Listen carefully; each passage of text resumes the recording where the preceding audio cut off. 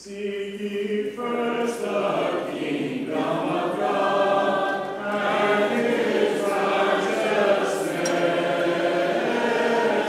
and all these things shall be added unto you. Sing hallelujah, hallelujah.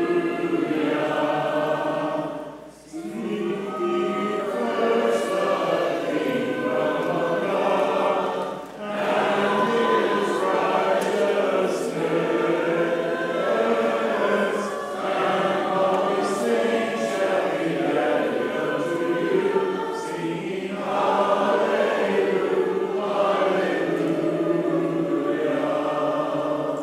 Ask and it shall be given unto you. Seek and ye shall find.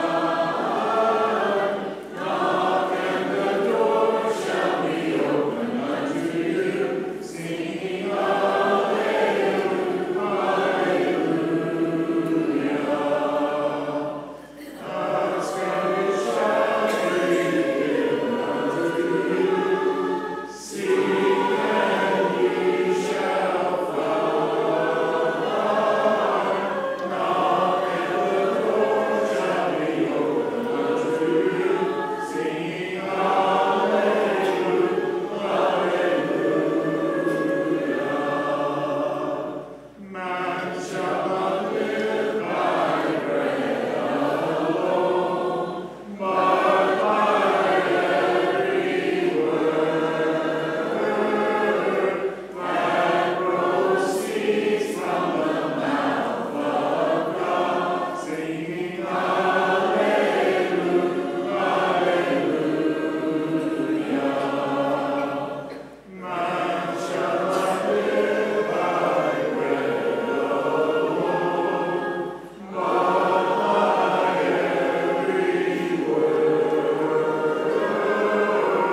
that proceeds from the mouth of God. Singing hallelujah, hallelujah.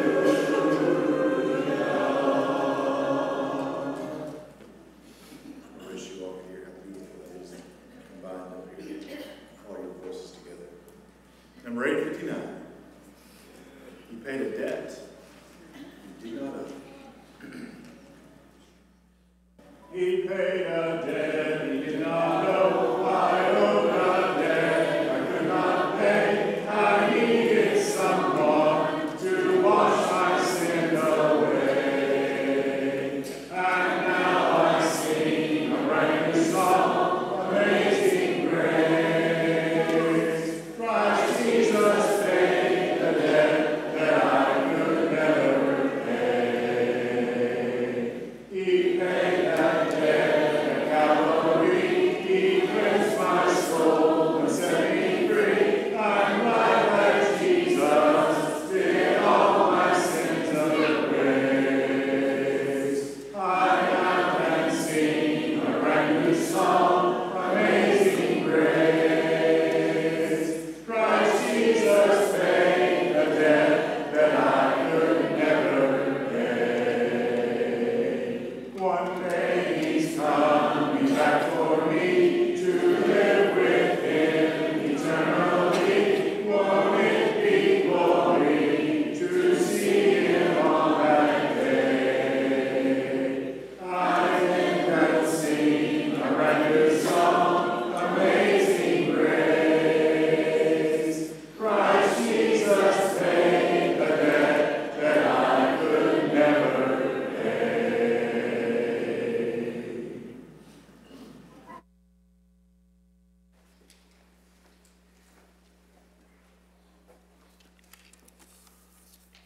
From 1 Corinthians, the 11th chapter, beginning at the 17th verse, and this reading from the King James Version. Now in this that I declare unto you, I praise ye not, that ye come together, not for the better, but for the worse. For first of all, when you come together in the church, I hear that there be divisions among you, and partly I believe it. For there must be also heresies among you, that they which are approved may be made manifest among you. When you come together, therefore, into one place, this is not to eat the Lord's Supper. For in eating everyone taketh before other his own supper, and one is hungry, and another is drunken. What? Have ye not houses to eat and to drink in? Or despise ye the church of God, and shame them that have not? What shall I say to you? Shall I praise you in this? I praise you not. For I have received of the Lord that which also I delivered unto you, that the Lord Jesus, the same night in which he was betrayed, took bread. And when he had given thanks, he brake it and said, Take, eat, this is of my body, which is broken for you. This do in remembrance of me. After the same manner also he took the cup, when he had supped, saying, This cup is the New Testament in my blood. This do ye as oft as you drink it, and in remembrance of me. For as often as ye eat this bread and drink this cup, ye do show the Lord's death till he come.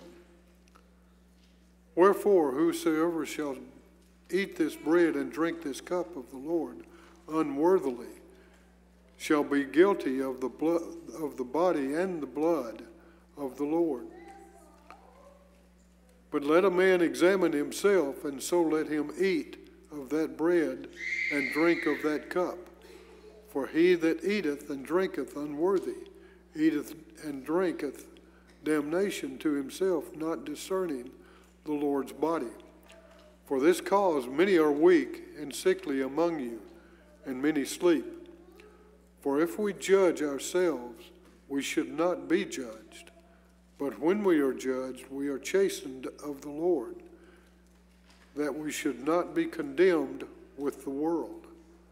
Wherefore, my brethren, when ye come together to eat, tarry one for another. And if any man hunger, let him eat at home, that ye not come together unto condemnation. And the rest will I set in order when I come. Onward rejoicing, as day was day, higher and mighty, each blessed day, hilltops of glory, now rise in view, where all shall be made new. Hilltops of glory, I now can see. Oh, brother, won't you come go with me? Safe on the mountain, I still shall stand. Hilltops of glory, land. Way down in Egypt, we burned sand. Moses had started for Naaman's land. Never turn backward, always ascend, onto the journey's end. Hilltops of glory, I now can see. Oh, brother, won't you come go with me? Safe on the mountain, I still shall stand. Hilltops of glory, land. Footsteps of Jesus before us lead. We tread God's journey, his warring speed. He rode the wilderness and up the hill. I'm on the upward trail.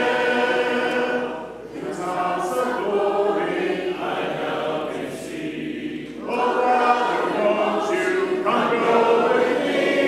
Safe on the mountain, I soon shall stand. Hilltops of glory, land.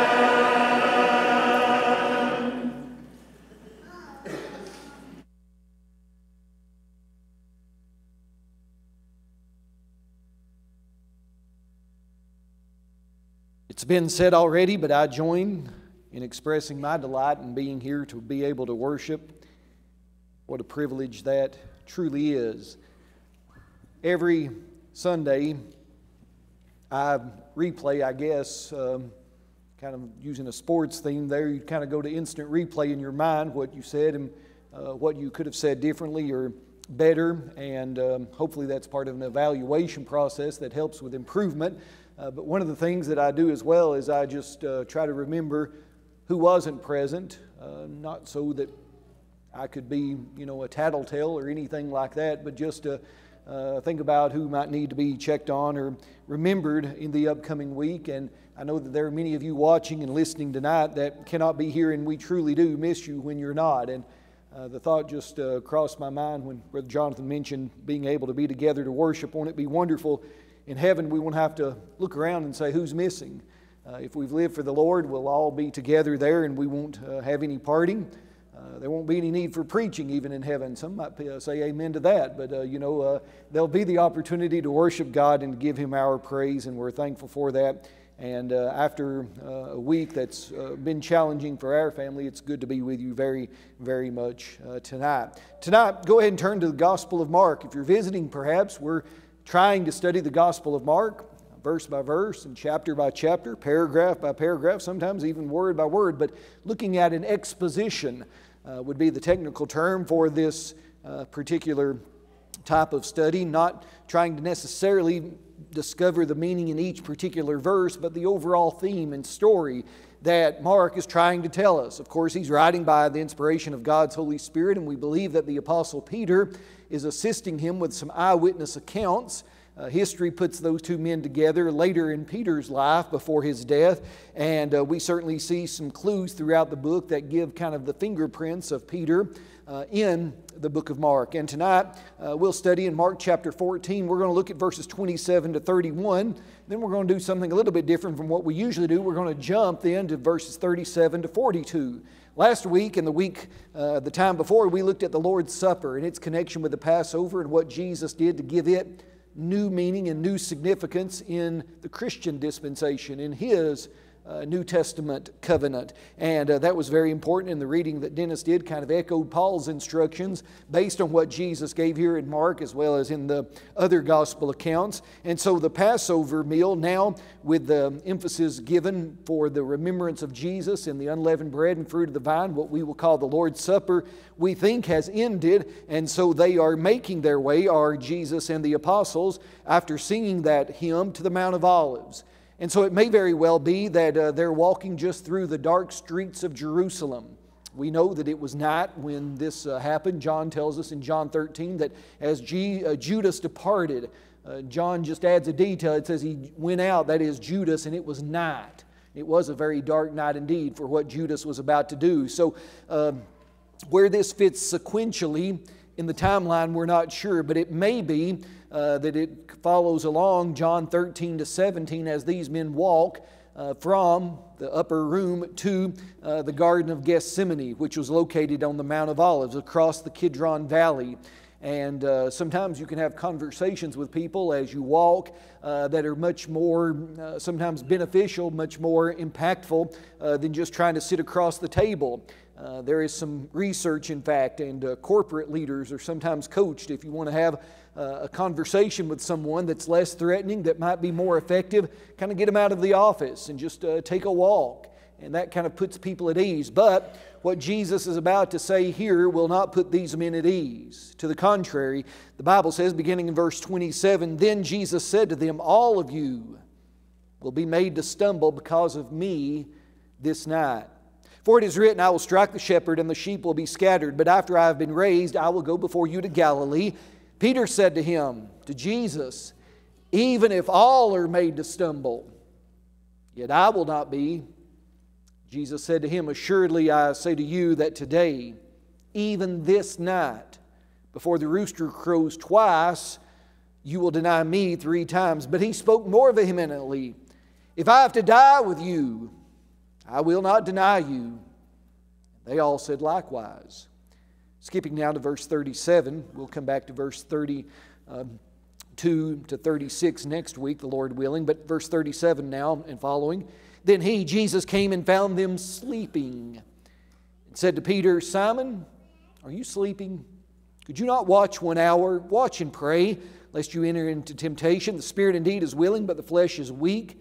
Again, he went away and prayed and spoke the same words. And when he returned, he found them asleep again, for their eyes were heavy, and they did not know what to answer them. Then he came the third time and said to them, Are you still sleeping and resting? It is enough. The hour has come. Behold, the Son of Man is being betrayed into the hands of sinners. Rise, let us be going. See, my betrayer is at hand. Three things jump off the page, at least in my study as I looked at it in an expository way. I noticed the forecast of failure that Jesus makes to these men, and it must have been a hard thing for him to say, and an even harder thing for them to hear. I noticed Peter's response that it's faithful flattery, and you may think, well, those two words, they don't really go together, do they? They're opposites of each other, but I'll try to explain what I think the text is trying to get us to see in Peter's affirmation and what we sometimes do in making the same sorts of mistakes. And then finally, we'll notice their fleshly folly. So those are our kind of words for catchphrases, if you will, for memory devices. You can use them as you will in your notes or otherwise as we begin to open the text together. Noticing first the failure forecast, the forecast of failure that Jesus makes. Went a little quickly there. Jesus said, all of you will be made to stumble because of me this night. He was well aware, because it is written. Prophecy had earlier made this prediction, if you want to call it that. The minor prophet Zechariah, we're still a few weeks away from studying him on Sunday morning, but in Zechariah 13 and verse 7, in a section talking about the way in which God would reprove His people. And it had a context that was related to their historical situation then, the time of Zechariah, but it also had a fulfillment that was secondary, what we sometimes call a secondary fulfillment that would happen much later. And now, centuries later, in fact, at least 500 centuries later, probably from the time of Zechariah, Jesus said this is what He was talking about. This is the secondary fulfillment of it. That is that the shepherd, and He's identifying Himself as the shepherd, is going to be struck and the sheep are going to be scattered. I've told you more than once about our trip earlier this summer with our young people down to Brother Bobby Collier's sheep farm in Pikeville. And it was amazing just to watch how the sheep interacted with him as the shepherd and the way that the sheep interacted with those of us who weren't. And some of it was comical and funny, and some of it was otherwise, but all of it was very instructive. And it's true, you take the shepherd out of the picture and the sheep very easily become confused, agitated, and even frightened. And Jesus said that's going to happen tonight to all of you guys. You will all forsake me. And how that must have pained Jesus to say, in my time of greatest need, you're going to be the ones that I'm not going to be able to count upon. And this, again, was something that was predicted long before. No joy in telling these men that. But because of their desertion, He knew it would happen. It's further proof of His divinity. It helps us know that Jesus went into the cross with His eyes wide open. There is an idea, and it's not anything new, it's been advocated for centuries, that Jesus was just a victim of fate.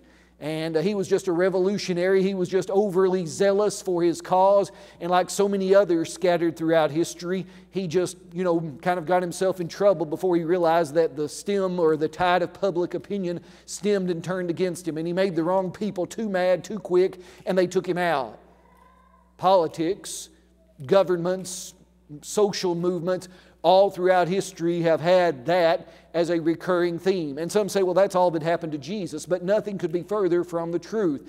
Peter will say in Acts chapter 2, you well remember, that it was according to the foreknowledge of God, God's divine foreknowledge, that Jesus was delivered up. The book of Revelation will even describe Jesus as the lamb, here kind of switching metaphors from the shepherd to the sheep, the lamb slain before the foundation of the world, even before we have time existing in Genesis 1, when God spoke the universe into existence. He knew this dark night would come. He knew what would follow on Friday on that hill called Golgotha. And Jesus here is telling these men, I know what's going to happen.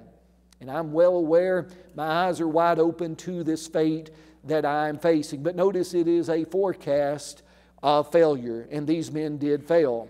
Well, in response to that forecast of failure, Peter, as he often did, and as I said, this gospel certainly bears marks to show us the influence that he probably had in helping Mark compose it. Again, the Holy Spirit is the primary author, but the personalities of the men involved, God used the Holy Spirit and these men and their pens to bring that out. And he does that beautifully here, and it even is a further proof of inspiration. The people that say, the Bible's a book of made-up fairy tales, or it's not an accurate history. Think for a moment, if you were recording your life story or elements of it, what would you naturally record? What would you put the emphasis on? Would you bring out the parts of your life that were embarrassing? Maybe you might do one or two.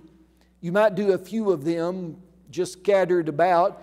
But typically, most biographies and autobiographies, even today, when we look at historical figures, we want to highlight the good points. Now, sometimes adversity is mentioned, but only in passing. Here, Peter, probably assisting Mark in the composition of the gospel, doesn't hold anything back. And he's quick to make an assertion. And it's what I'm calling faithful flattery. Well, you would say, but isn't flattery insincere praise? And it is. And we're all sometimes maybe, susceptible to giving it. When we want our way or we want something, we can flatter the boss at work or the spouse at home or whomever it may be. Sometimes we'll give praise, but we're not really genuine in it. We're insincere in it. Is Peter trying to flatter the Lord? I don't think so. Now, he's insincere without knowing it, but he's faithful in what he affirms or what he thinks he's going to do. And so the Bible tells us, Peter responds, and he said, even if all, remember Jesus said all will be scattered. Peter says, well, all doesn't mean me. You ever felt that way? All doesn't mean me, Peter says. Even if all are made to stumble. There the word for stumble, as Jesus had used it before, is a reference to an idea of a scandal almost. Even if all are made to stumble, not me, I will not be. Jesus said to him, assuredly. I think the older versions use the word there, verily. It means truthfully, without a doubt. Peter, I know what I'm talking about. You can be certain that today, even this night, as the Jews reckon time from sundown to the next sundown, it would be within that 24-hour period. Before the rooster crows twice, usually, at least at this time, the first crowing of the rooster they think was sometime around 3 a.m., the next one around dawn, around 6.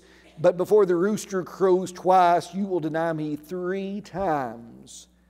But he, not content with what Jesus said, spoke more vehemently.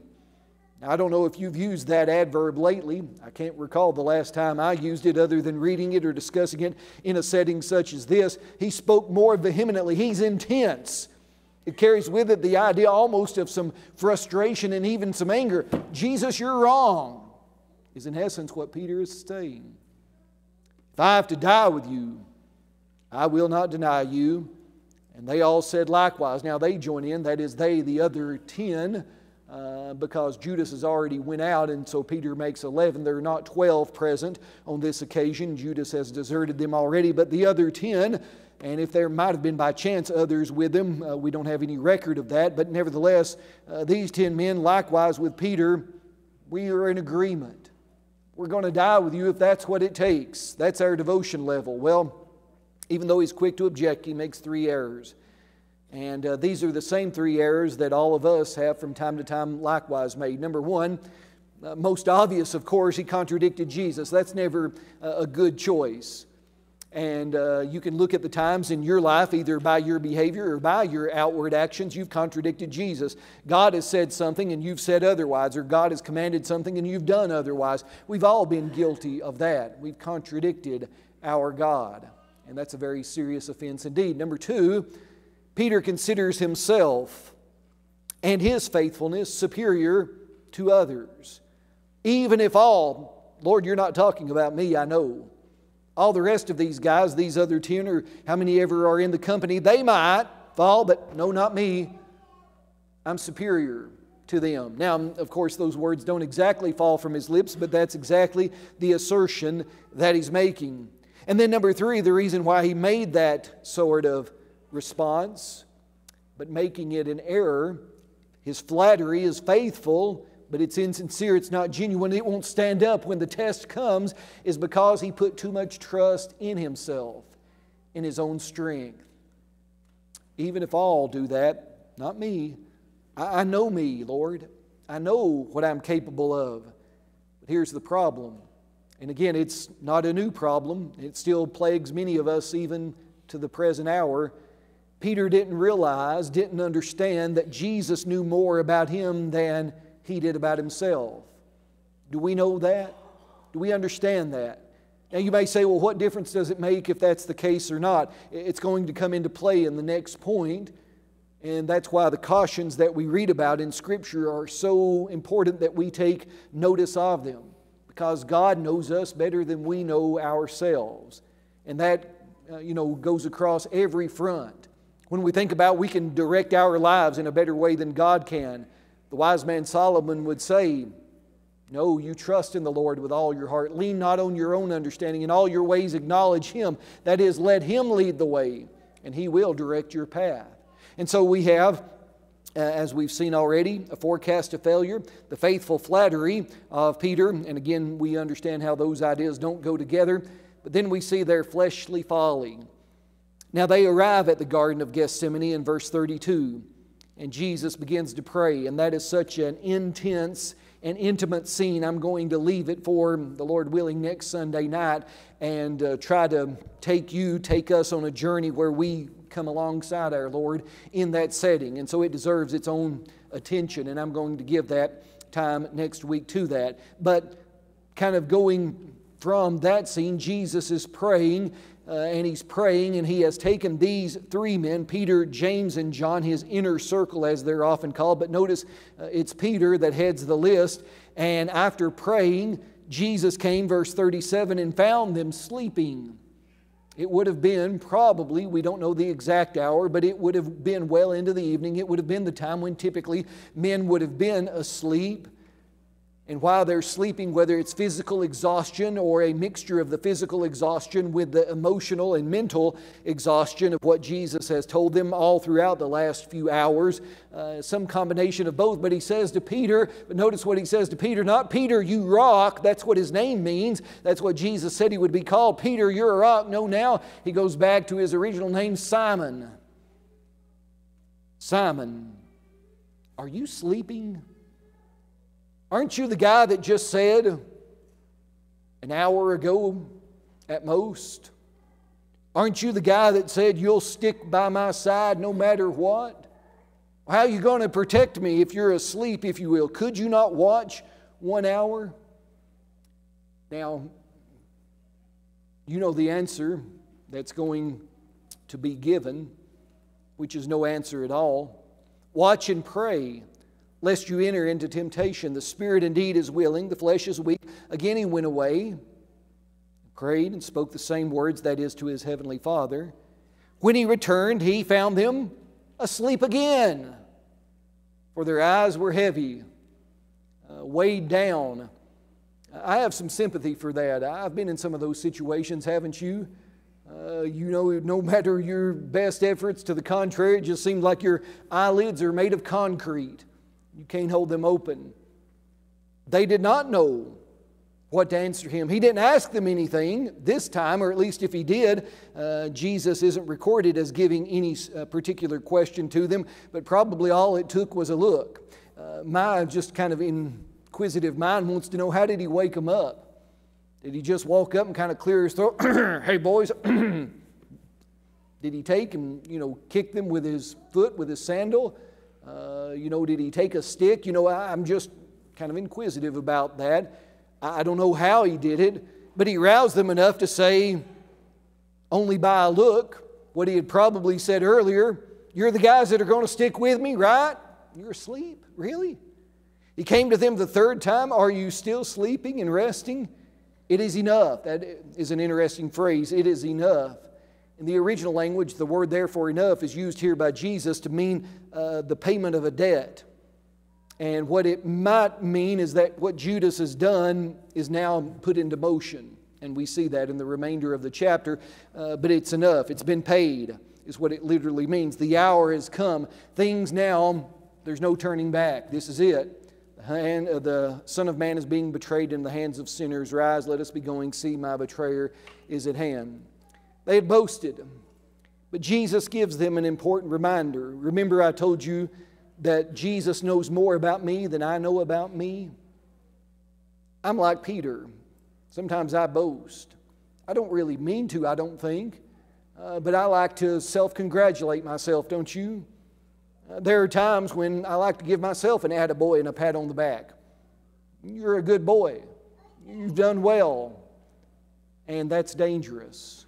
Pride goes before destruction, a haughty spirit before a fall, even if it is minimal or even if it seems innocent enough. I'll die with you, Lord. All will deny you, but not me. What a boast. But Jesus knows more about us than we do, and in what I think is some of the most tender language anywhere in the New Testament, and without, I think, an angry voice, or with no sense of retaliation or ridicule, Jesus spoke these words. I believe He spoke them tenderly in verse 38. Watch and pray. Be alert and pray. That's still good insight for all of us as we face each day, no matter that we won't be put in this same sort of situation to deny the Lord as they did. We'll still be tempted day by day to deny the Lord. And so what's our remedy to avoid that? Watch and pray lest you enter into temptation. That word temptation there, again, could probably be better rendered into the time of trial. Remember James chapter 1, God does not tempt anyone with evil. He's not evil. He can't do it. Jesus in Matthew chapter 6, in what some people call the model prayer, says, lead us not into temptation. And people scratch their heads saying, why would God lead us into temptation? And we have to ask Him not to do that. It's not the temptation, the solicitation that the devil makes for us to sin. Rather, it's the time of trial. And what He's even asking, and this is one of those mysteries I must admit to you, in how we wrap our minds around it, He's asking for us as God's children to ask God as His children to be merciful to us, even when He knows there are times when we need to be tested. And so, watch and pray lest you enter into temptation. Now, and here's the important point. Here's the tender reminder to these men, and maybe especially pointed at Peter, but to the rest who had made the same declaration of their faithfulness and fidelity. The Spirit indeed is willing. Well, what Spirit? It's not speaking, of course, of the Holy Spirit. Holy Spirit, as God is perfect in all of His ways. But probably the Spirit here is a reference to the spirit of these men, to their mindset, to their spiritual outlook and desires. The Spirit indeed is willing. You made your confident boast. Peter, I'm sure you tried to flatter me by saying, I will be with you even if I have to die right alongside of you. And Peter, I believe you probably in your heart of hearts, in your deepest recesses of your mind, you felt a full conviction and commitment that you do that. But Peter, I'm here to tell you, the Spirit indeed is willing, but your flesh, you're housed within flesh. You're a jar of clay, to use Paul's words when he writes to the Corinthians. You're a jar of clay, Peter, and your flesh is weak. Tonight, that still describes all of us. And we need to remember that. Because too often, maybe we unmercifully beat ourselves up, so to speak. When our pride at thinking that, we're going to really do well turns into the disappointment of failure again, we say, well, I messed up and I'm bad and I'm not a good person. I'm not a good Christian. And it's always I and I and I. And yet the emphasis of God's Word is always on Him. It's always on God and His graciousness and His mercifulness. The way that He would say, Jesus in John 15, as we abide in Him, then we can do things. Without Him, we can do nothing. And thankfully, He remembers what we are. God knows our many weaknesses. And we rejoice at the same time that He has none. And so we can put our trust in Him. There's just one verse in Psalm 103 that is so amazing in this connection, and I don't have it on screen for you, but if you want to write it in your notes or maybe put it as a cross-reference in your Bible, in Psalm 103, as the psalmist praises God for a variety of things, David says that it is God who forgets who we are not to forget. For His many benefits, it's God who forgives all of our iniquities. It's God who heals all of our diseases, who redeems our life from destruction. And it's God who has that kind of mercy, you remember, that stretches from the east to the west. And that's a beautiful, all 22 verses of this psalm need to be considered. I only want to highlight verse 14. David says, "For He, God, knows our frame." Frame. He knows our physical body. He remembers that we are dust. He remembers what He made us out of. Dirt. Weakness. Now, that's not to say that we do not have an immortal soul within us, created in God's image. We most certainly do. We are dual beings, and to have the privilege of being made in God's image is beyond compare. But to know that we are still in this flesh, in this body of clay, in this body of dust or dirt, that's what we are now in this life. And no matter as willing as our spirits are, sometimes our flesh is still weak. Thus we need the grace and mercy of God and His love in abundance. That's why we need to give it to each other. The very idea sometimes that I'm not merciful and gracious and loving to other people flies in the face of what God does for me and how He treats me. I need to remember that you are but dust. You need to remember that I am but dust. You need to remember that my spirit is willing, but sometimes my flesh is weak. I need to remember sometimes that your spirit is willing, but your flesh is weak. That would revolutionize the way that we treat each other. And so we should keep that ever in mind. But these men, when Jesus needed them most, they're asleep. Notice Jesus comes to them 3 times. Jesus told Peter, "You'll deny me 3 times." We'll see that later in the chapter, later on this year as the Lord wills and we continue our study, but just a lot of interesting parallels. But He said, "I know." Jesus understands. And He knew that by what He was about to accomplish, that would help us, that would be the remedy for the willingness of our the willingness of our spirits that are often defeated by the weakness of our flesh. I'm so thankful tonight that we have that hope in Jesus. What are the applications? Let me give you 3 very rapidly. Number 1, how prone are we to stumbling and failing despite our desires to do better? Don't you realize and feel that? I know that I do, sometimes to the very core of my being. I think I mentioned it maybe to the Bible study class this morning at that hour. I don't think I did in the worship time. I may have, but nevertheless, remember Romans 7? Paul said, "What I am doing," in verse 15, "I don't understand." Now, does that mean that he was having a moment of temporary insanity? No. He just says, I find myself doing the same, if you'll allow me to use the word, the same foolish, stupid stuff over and over and over again. Been there? I do. I have. I've got the t-shirt as well. He said, "What I'm doing, I don't understand. For what I will to do, that is what I want to do, that I don't practice. But what I hate, that I do." I feel that. I've known that. And you have too. The good, verse 19, that I will to do, I do not do. But the evil I will not to do, that I practice. How prone we are to stumbling. How easy it is to fall. The spirit is willing, the flesh is weak. Despite our desires to do better, we still sometimes find ourselves asleep on the job, like these men were when we were supposed to be watching with our Savior. Number 2, our best spiritual intentions are still challenged by the weakness of our flesh. You may say it's just saying the same thing twice in a different way. Well, if it is, it's for emphasis. Because we need to recall that. We need to really internalize that. Our best spiritual intentions are still challenged by the weakness of our flesh. There's never a point where by my pride, even though I've made the mistake of doing so, which further illustrates the very need that I'm trying to illustrate, there's never a point when I can say, I've done it, I've made it, I've arrived. God, look at me. That point's not arrived in my life, and it's not arrived in yours either. And it won't. And the only hope we have is to stand before Him covered by the blood of His Son and to be washed and made clean by our Savior. That's the only hope we have. That's the only basis for pride. No wonder then Paul would say a little bit later in Galatians chapter 6, he said, if I'm going to boast, he said, I'll boast in something. I'll brag. What will it, Paul? On your preaching, on your eloquence, on your learned, understanding of the Judaism traditions. Paul, what will you boast on? He said, I'll boast only in this, Christ Jesus and Him crucified. May we boast only in the same even this evening likewise. And then finally, number 3, did you miss it? I trust that you did, because I purposely kind of designed the lesson where you would, but we missed verse 28, didn't we? Go back and look at it again. I just read over it very rapidly, but verse 28 doesn't need to be left out of this context. Jesus said, you're all going to deny me. You're going to stumble. We focused on Peter saying, no, not me. The rest join in. No, not us. Oh, well, we're asleep on the job. We want to do better, but we don't. We can't. What hope do we have?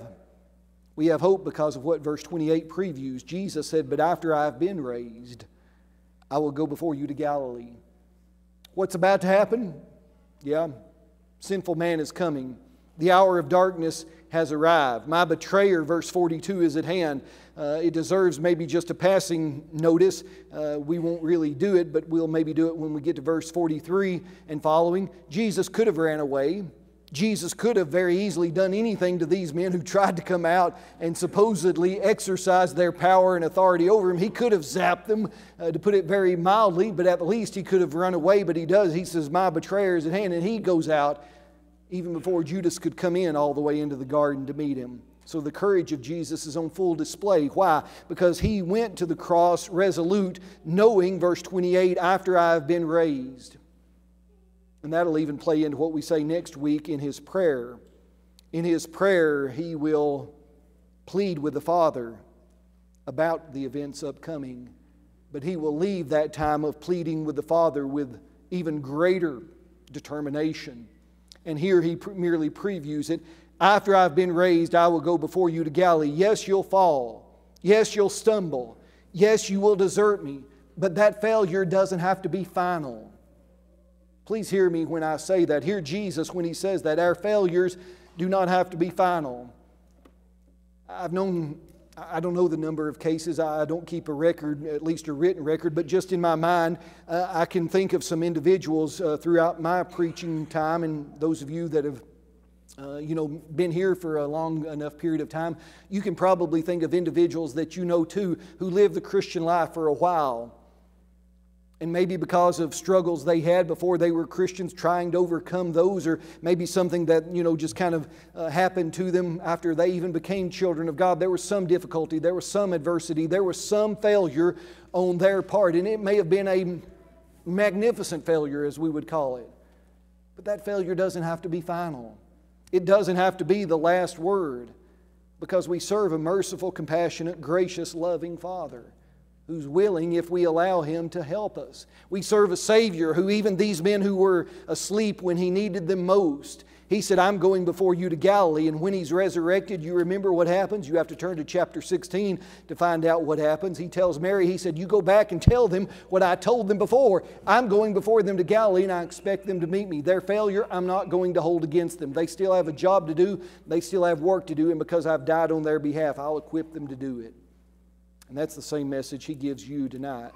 Failure doesn't have to be final. Jesus has died for you. He has defeated death on your behalf. You may have forsaken Him, and all of us have from time to time. Don't think for a moment that I'm boasting and saying, well, look at Peter, what a sorry excuse for a follower of Jesus he was. Or look at the other 10, how pitiful they were in the hour of trial. That's not what this preacher's saying. This preacher's saying, I was right there with them doing the very same thing.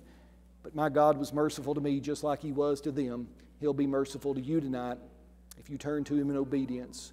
If you are not a Christian, realize that He died for you, and again, He defeated death on your behalf. If you'll believe in Him and put your trust in Him, so much so that you express your faith by being immersed, baptized in water, He'll wash away your every sin, make you His child, add you to His family, the church. We'll help you do that tonight. Many of us have done that, and so this lesson, especially to us, as it applies to those men who were already following Him, I hope is pointed.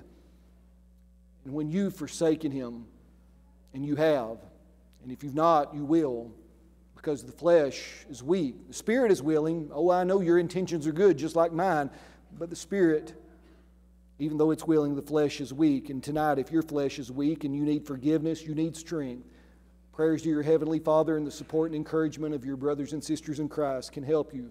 the Savior has died to make it possible for you to be brought back to Him again. If we can help you in doing that, the invitation song is selected. Please come as we stand, as we sing together. Bring Christ to